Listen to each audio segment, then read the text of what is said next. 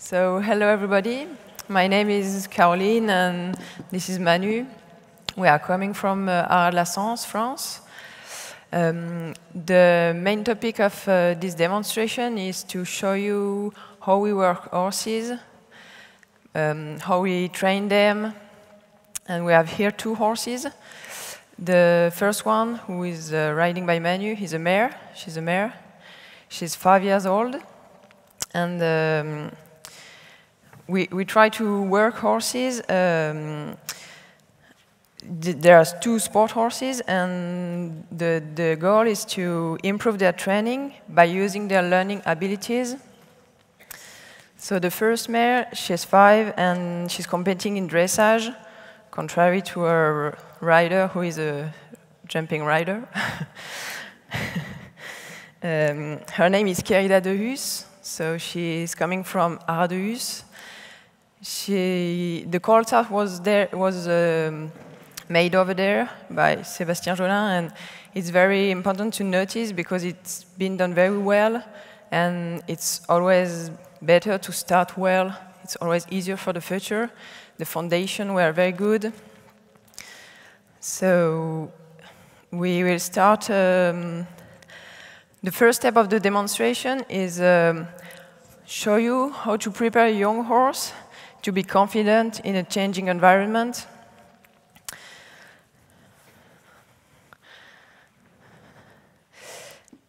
So the first, before working on the environment, we will try to have the decontraction, the calm, and the concentration. And first step is to make sure that we have all the good foundation. It's like Andy said this morning. Manu will just check he can go right, left, stop, and go forward very easily. And we want to make sure that it's very clear for the mare. There is no stress, and everything is clear between Manu and the mare on this basic aid. And it looks like very obvious, but it's very important for the future to have good foundation. So he's just checking that and let the mare accustom to here. And if she doesn't respond well, he will just make correction and release the pressure when she's okay. She looks like okay.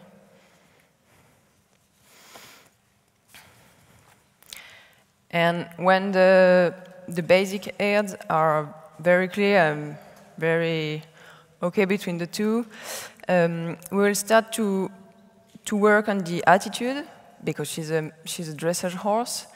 So in the first step, we want her very low and in gaits very slow, easy, no stress, no pressure. And he tried to control her in that attitude. And the objective is to teach the mare, if you listen to my head, you will be okay. That means if she wants to look at the environment, or if she's scared of something, Manu will just keep his head on and waiting for the mare, she relax, and he's going to release the head when she's between the heads, like between the hand, the seat, and the legs. And step by step, she's going to learn that she's safer when she's between the heads, and the heads can be very large at the beginning. It's not too tight, but between the heads, she will be safer than looking at the environment and just concentrate on nothing. So the reflex for her has to be, if I concentrate on my rider, I'm good. So she looks like okay, and concentrate with Manu. So the first step when we're working on the environment is finding something like a new object or something who can scare the horse to work and to teach him how to react, because we cannot expose the horse to everything in his life. So we have to teach him how to react when he's scared or when he's in a new environment. So we choose the flag, because the flag is very easy to handle, and it's quite simple. We did it on the ground first. It's exactly what Andy did this morning. Teach the horse not moving when we are moving the flag on the horse or around the horse. And she knows that pretty well. But when Sébastien did it on the cold start, she probably moves, and she's very, very sensitive. And we don't want to, it's like Andy said, we don't want to change her, and we cannot change her. We know that she's very sensitive, she has a lot of blood, and we want to keep that. For dressage, it's better for the show and the la reprise. But we want to teach her to stay calm and concentrate. And so if she's reacting, she's moving, and she's scared of the flag, Manu will try to get control, stop his feet, and the flag will stop. So it's like an association between, for the mare, and okay, if I stop my feet and relax, the flag will stop. When it's okay, stand still like that, we'll do it moving. So it's just, Magali will keep moving the flag, and Manu will work around, first on a walk, on a trot, and just work without more pressure, just like he did before. And if the mare is scared, he will just try to control her. When she's listening to him, he's going on the flag, and the flag will stop. And it's very important that we don't want to scare the horse intentionally. It's okay if she doesn't scared, I will go step by step, and if she never reacts, that's better. I'm not looking for a reaction. I just want to teach her step by step.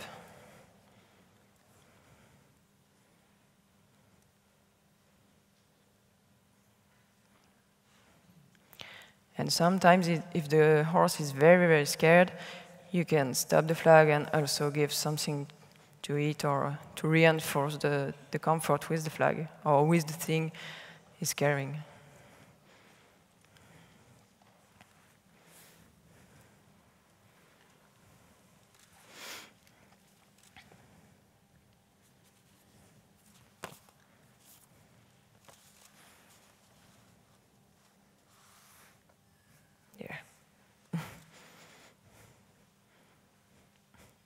She's more interested in the glass than in the flag.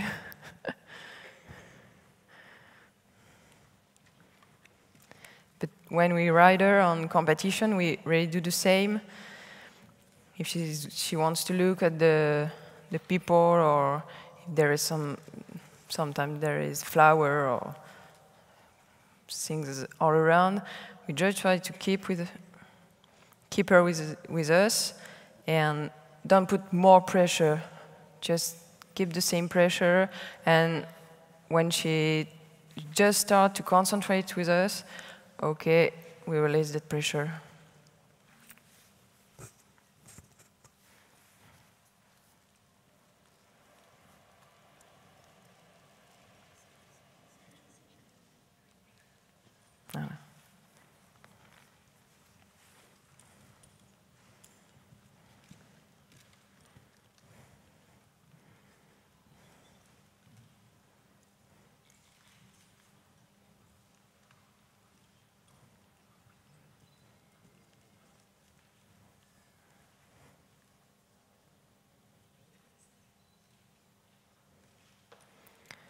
We can do it on the right side, on the lope. And it's very important to do it both sides. We're very used to work on the left side of the horse, and it's very important for the horse to do it both sides. And sometimes you don't have the same reaction on the right and on the left. So you have to work you have to work both sides to find a balance between left and right. And if she's okay, Magali, you can go harder with the flag, easily, but harder.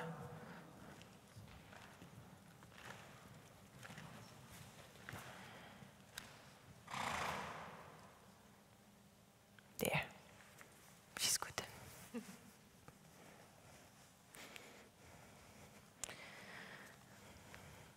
The objective is trying to have the horse more interested in the flag or in the scary object than on the environment.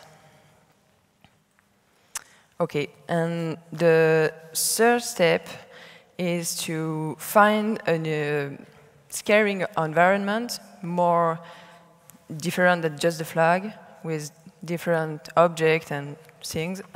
You can go. We do it with umbrella and flags.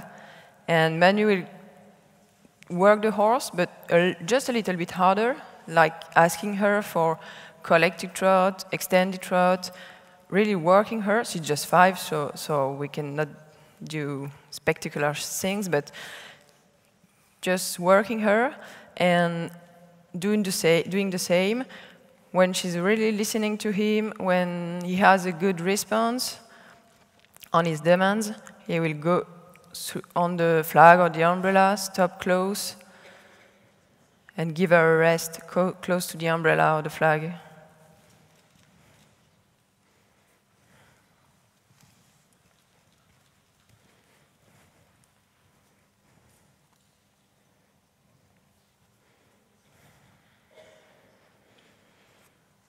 And of course, the more you're asking for an effort, the more she will be sensitive and ready to move. So you have to go in the effort, you have to put a little bit more pressure to teach her how to deal with it. And we want to teach her that because she will have to, in the future, to deal with that. She will go piaf, passage, and all that movement who are very difficult and who are asking for a lot of energy, but we want to control this energy and we want to be sure that she can control her energy. She's able to manage and deal with it. So just step by step, we will put more energy on the work and teach her how to work with it.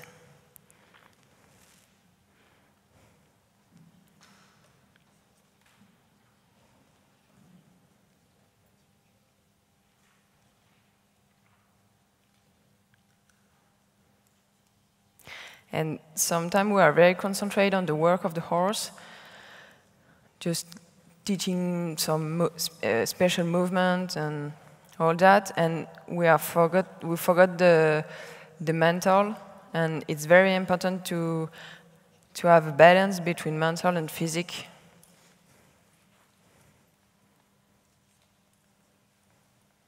That's the difference between training and educate the horse.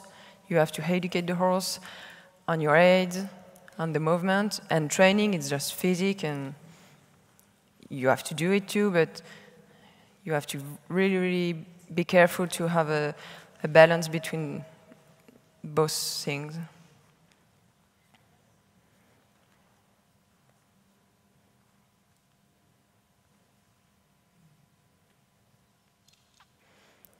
And Manu can ask for more, but she still concentrates with him. Yeah. The girls, we can come around.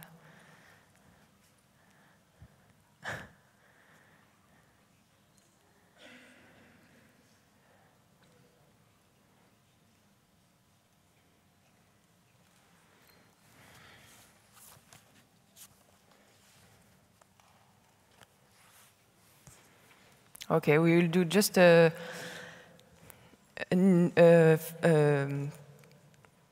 No.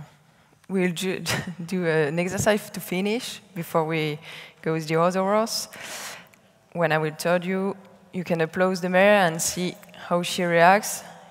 If she has a reaction, then you will just deal with her, and it's just an exercise, so if we're ready, we can applause Manu and the mayor.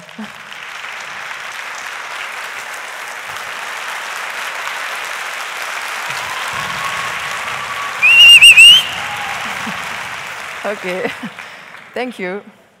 The mental is ready to go competing. We have to work on the physique, but the mental is good. Okay, thank you for her, and we'll see with the second horse.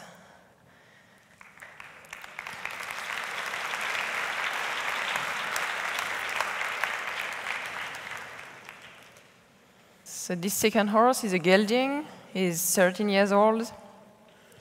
He's a jumping horse. He's Manu's horse. We know him since the cold start. He was very difficult at the beginning, very sensitive, and he wasn't very confident with the human.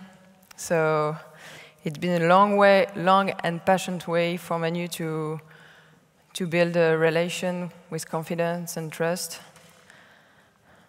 But now, it's not bad. So the goal is to show you how to improve the motivation of the horse.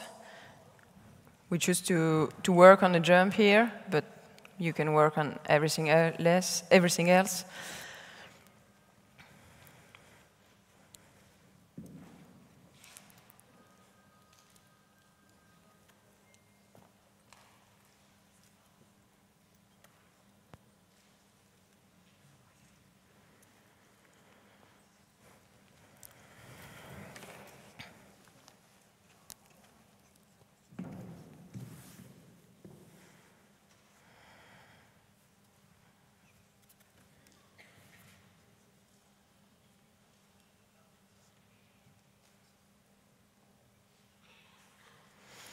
Like the mare, he will stay on the ground, but he will start on the ground, checking if he can control the horse, go forward, stop, changing direction.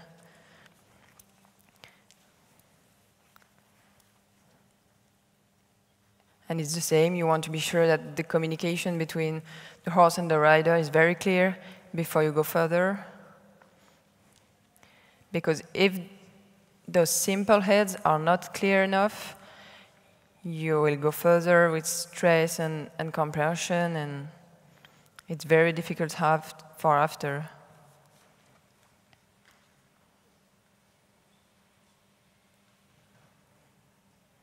It's the Andy Booth cake. If you don't have good foundation, you can make a big cake. You cannot make a big cake.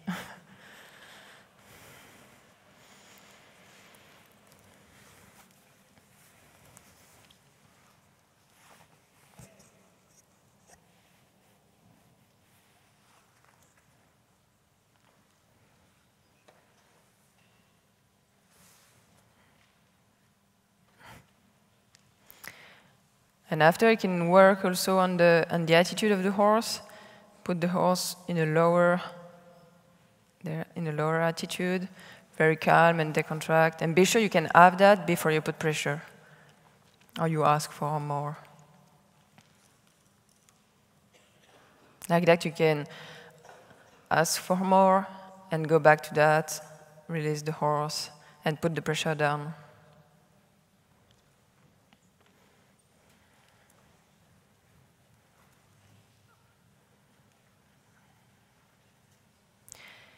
And the thing is, we really try to educate the horse and to train the horse using their learning abilities, because they're very good, and we try to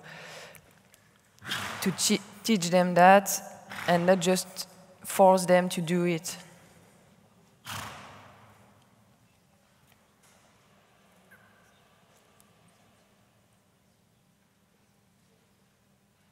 Okay.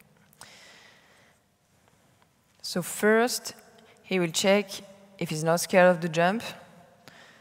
So we will send him through the jump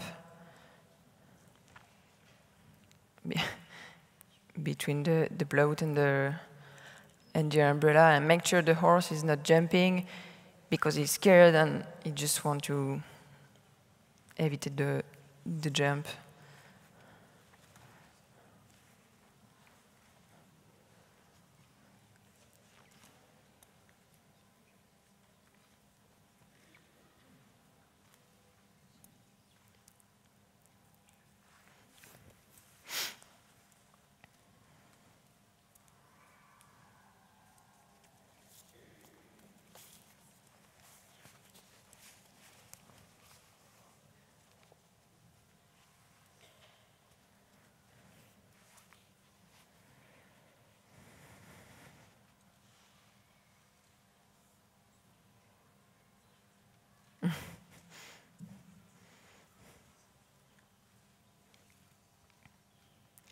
And it's the same, you're going step by step on a walk first, let the horse see what he has to do, and after go on a trot. But you want to keep the control when he's going through.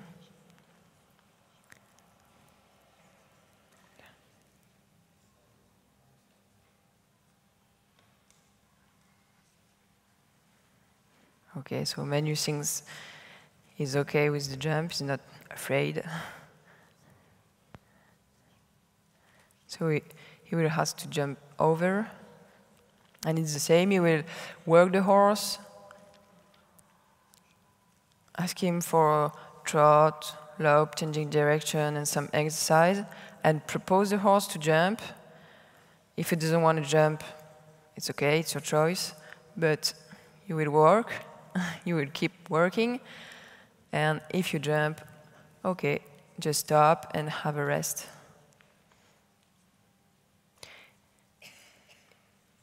And it's important to explain to the horse that he has the choice, he can do it or not, but it's better for him if he's doing it. He knows that.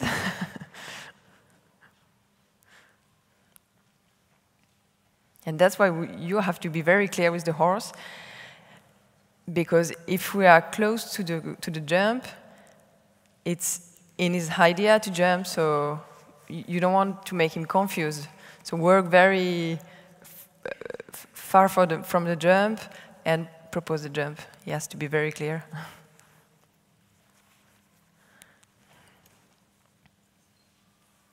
Okay. So after, it's exactly like the mare. We go in the difficulties, harder work, in liberty, and he will do exactly the same, propose a jump, send him to the jump, and try to work to keep the balance between working and comfort, having a rest, and see if the horse is okay to do it.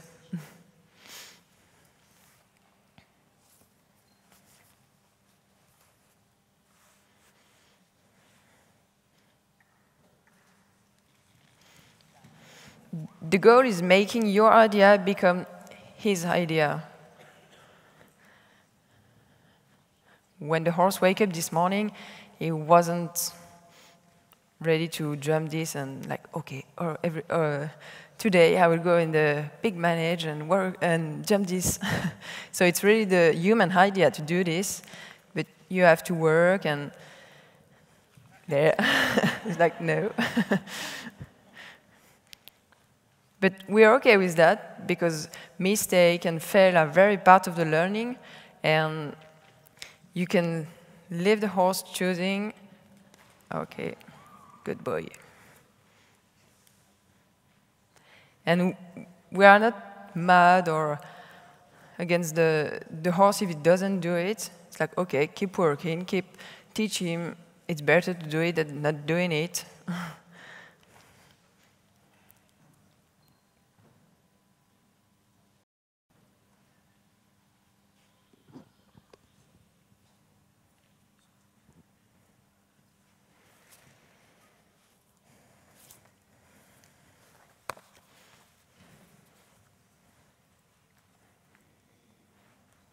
And we really think that if the horse can physically do it, and if he understands what you want him to do, he will try to do it.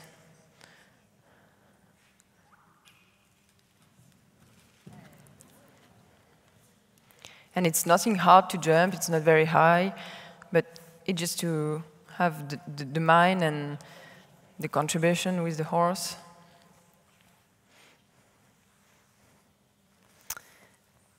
Okay, so the conclusion will be, whatever we want to do with a horse, competition or leisure, we truly think it's very important to put solid foundation, to go far with him, and to have a good comprehension between the rider and the horse.